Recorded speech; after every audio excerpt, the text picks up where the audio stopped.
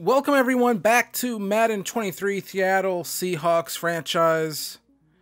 We're back here after we made a bunch of trades, and some people thought that we could have, maybe gotten a little bit more for Tyler Lockett. I think we got a 2 and a 5.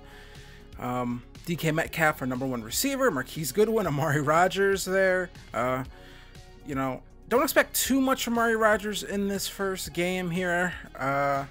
But do expect, I think this is a great opportunity for Dwayne Eskridge to really start to make some things happen for us. Defensively, I think it's going to be a struggle, at least in the cornerback department. Yeah, it's not great here. A lot of youth here. And that's going to be tough. So we take a look here at our draft capital. We have 2 1s this year. We have 3 2s. Got 1 from Green Bay, 1 from Denver, and our own. We got 1 3. We got 2 4s. So my phone goes off. It's like a tradition. This thing always goes off when I'm doing a video. But then take a look at our 5th round picks. We have 1 2 3 4. We have 4 5th round picks. And so we have a lot of draft capital to really make some things happen, I think. So I think we did well with the trades that we made. I think they were semi-realistic. I don't think Tyler Lockett in real life is going to get you a 1st round pick. I probably could have got an extra 3. I probably could have got a 2 and a 3. Shelby Harris is going to have a back strain, so I don't think we'll have him for the game. I'm pretty sure usually when one of those injuries pops up, the guy doesn't play. So we're going to be without Shelby Harris. That's going to be rough. And no one else is hurt. Probably have some upgrades here. We got 1 upgrade here for DK Metcalf. And so trying to see what to go with here. We're going to go with deep threat because really that's how we're using him right now. Just as sort of that deep threat, big chunk play guy as we try to build out the rest of this offense, which is definitely going to take not this season, but definitely next season.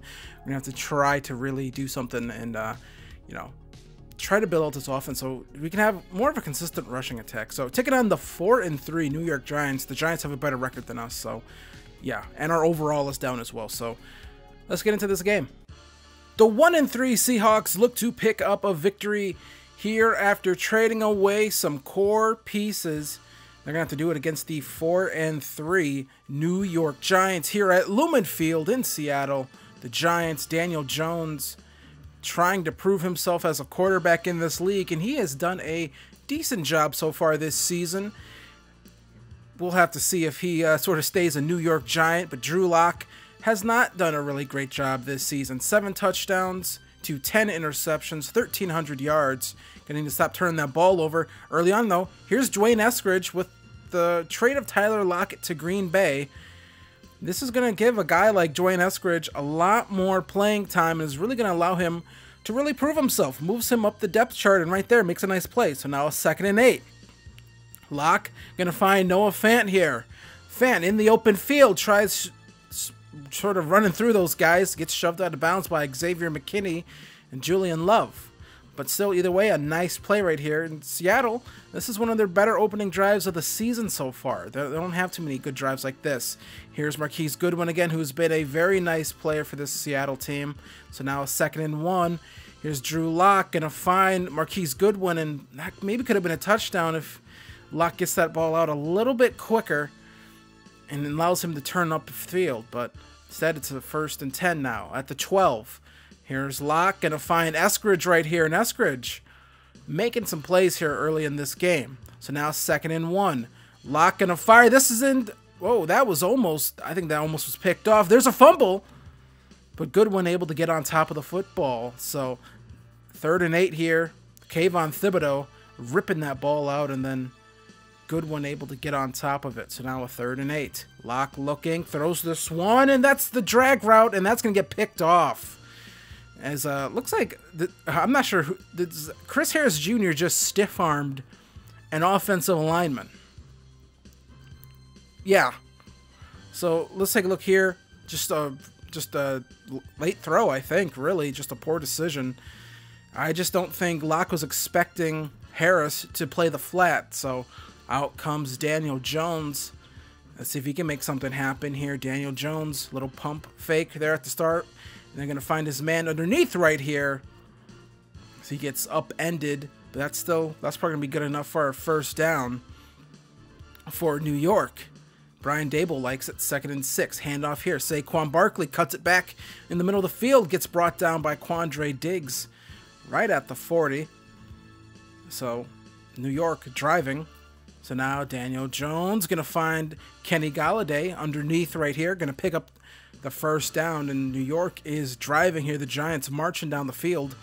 Be a handoff here to Saquon. Saquon going to get brought down at the 7. 1st and goal coming up here. Now 2nd and goal. Here comes Daniel Jones. Looks, and that's a touchdown. Jared Cook. Can't believe he's still in the league. Still doing it. And the Seahawks, again, you know, they've had this happen so many times this season where the drive looks like it's going well, and then it's not. And here's Drew Lock. That's going to get picked off. Julian Love picks that one off, and Drew Lock, and more bad news on this play is Charles Cross. He's going to come up with an injury.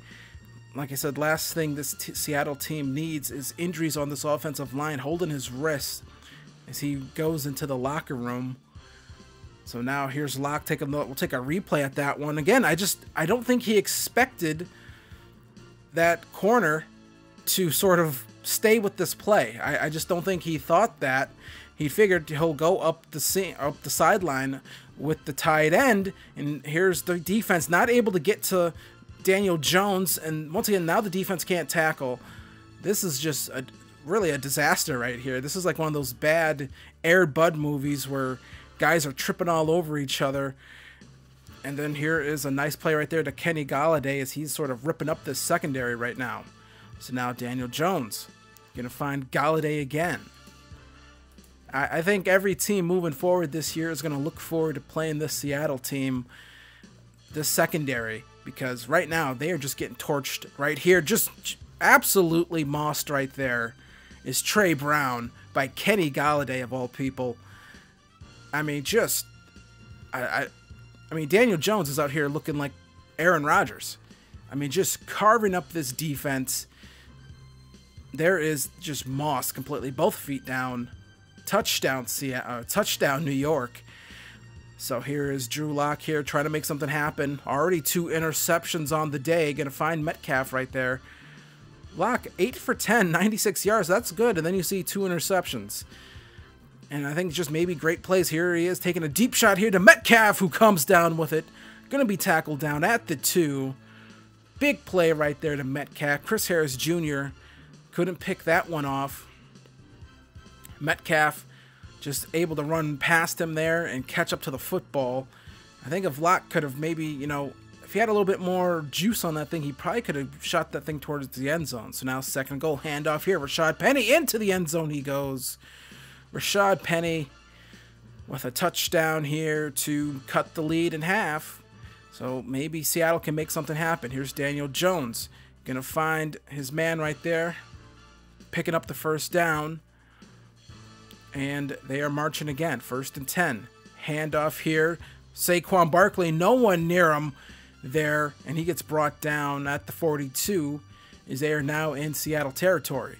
So now 1st and 10. Another handoff here to Saquon. No one can catch up to him again. Quandre Diggs able to bring him down at the 27. He's almost up to 100 yards rushing on the day. It's only the first half. And here's Saquon again. No one touches him as he runs through the tackles right there. I mean, just a horrible defensive effort here by this Seattle team today, and that is just terrible. Kadarius Toney with the touchdown right there. His hair is going through his helmet, and that'll make it 21-7. And Seattle, they need to make something happen here quick. Brian Dable looking like a Thanksgiving turkey. So now 1st and 10. Drew Lock going to throw this one here, and that's underthrown, and that's going to be intercepted. Chris Harris Jr. with the pick.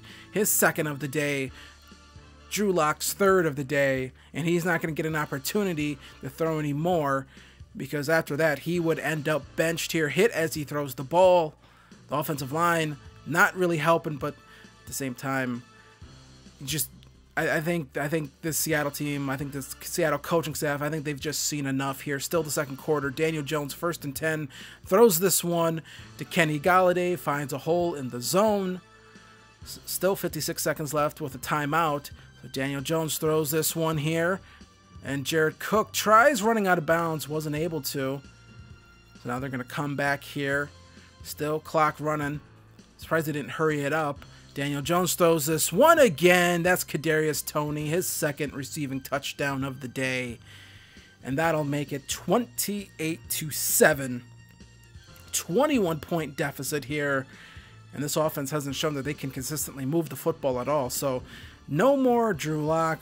Geno Smith continues to sit on the bench. It would be Jacob Eason coming in here in the second half to play some quarterback. He's going to find Dwayne Eskridge here, and Eskridge makes something happen after the play here on a 2nd and 19. Eason here, I think his job is just run the offense, don't turn the ball over, and we'll see about maybe what's going to happen next week with this quarterback situation here in Seattle. Eason here, and once again, no one really open here, and that was almost picked off. Had a man deep down the field up to see him, but once again, pressure was already getting there. Rashad Penny, and look at that. I mean, the Giants just swarm right to him. Still picks up the 1st down, though. And I don't know if you can ask anyone to play good quarterback with this offensive line situation, really. There's Goodwin again with another catch. 6 for 10 so far for Eason. So now 2nd and 4. Eason again just pressured here. Doesn't even have time to really go through his reads because you just have the pressure coming in. Hitchens with the sack right there. So now 3rd and 16, 4th quarter. Throws this route right here to Eskridge, who's going to get tackled there. 4th and 9. You're going to have to go for it. You're down 21 points. So now Eason here going to take a deep shot here. Eskridge has the ball in his hands, and he can't hold on to it. Almost a big play right there. Seattle definitely would have needed a big play to try to get back in this one. Here's Saquon Barkley. Going to get brought down at the 27. Already up over 150 yards here, or at 150 at this point. And again, cuts it back. Picks up the 1st down right there. Now up to 162. So now 1st and 10. Saquon again with another big run. Spins off of him. Going to be a 2nd and inches here. So now Daniel Jones steps back. Going to find his man. That's Kenny Golladay. That's his 2nd receiving touchdown of the day. So, and that'll be number 5, I believe, for Daniel Jones. This is definitely a career game for Daniel Jones. And that would do it. 35-7. Just a terrible, no good, rotten game for the Seattle Seahawks in this one. They didn't even look like they belonged on the field here as the Seahawks season continues to just spiral out of control here. Now you have a quarterback controversy. Daniel Jones, 23 of 29, 228 yards, 5 touchdowns. Saquon Barkley didn't find the end zone, but he really carried the offense, put him in great field position. 23 carries, 178 yards. Kenny Golladay, 7 receptions, 93 yards, and 2 touchdowns. And then Drew Lock, 9 of 13, 146 yards, 3 interceptions. Jacob Eason came in, 11 of 19, 100 yards, didn't turn the ball over, almost did a few times, but, you know, that's not going to show up on the stat sheets here. And then Rashad Penny, 3 carries, 12 yards, and a touchdown. As the Giants defeat the Seahawks, 35-7. Seahawks fall to 1-7 on the season, and the Giants, they improved to 5-3, definitely in the playoff race. We're not in the playoff race. Oh boy, that was rough. Yeah. Just wanted to get through that game after those 3 interceptions. Like, okay, this isn't gonna go our way here. Ryan Bates, we just signed him. He gets an upgrade here, so we'll give him the agile upgrade here. And yeah, he goes up to a 72 overall, +1 awareness, +1 lead block and run blocking as well. So hey, maybe we can run the ball a little bit better, possibly. I don't know. But Jacob Eason is going to be the starting quarterback potentially moving forward. I don't see us signing anyone because there's, like, honestly, they're all worse than Jacob Eason. I think the only other guys on the market are Cam Newton and Nick Foles. We're not going to bring either one of those guys. I'm not going to bring in a vet. So we're going to go through the season with Jacob Eason here to close things out. Still have a good way to go here. So when we come back, the one team that we did get a victory against is the Arizona Cardinals. So they're 3-5.